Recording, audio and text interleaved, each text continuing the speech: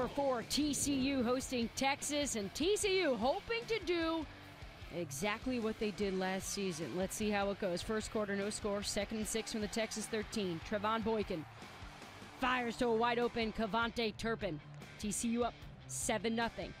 Later in the first, Boykin lobs to the back corner of the end zone to find Josh Doxson. He makes a great catch. Also, great job by Doxson to stay in bounds here. TCU up 16-0. Here's where they begin to run away with it. Boykin throws to Turpin on the sideline, who jukes the defender. You're going to take it to the house. 49-yard touchdown pass. TCU up 23-0. Later in the first, Boykin throws the screen to Sean Dixon, launches it deep to Doxson for the touchdown. TCU up 30-0. Third quarter, TCU up 37-0. Boykin with the nice touch finds Turpin in the end zone for the touchdown. TCU wins this thing 50-7.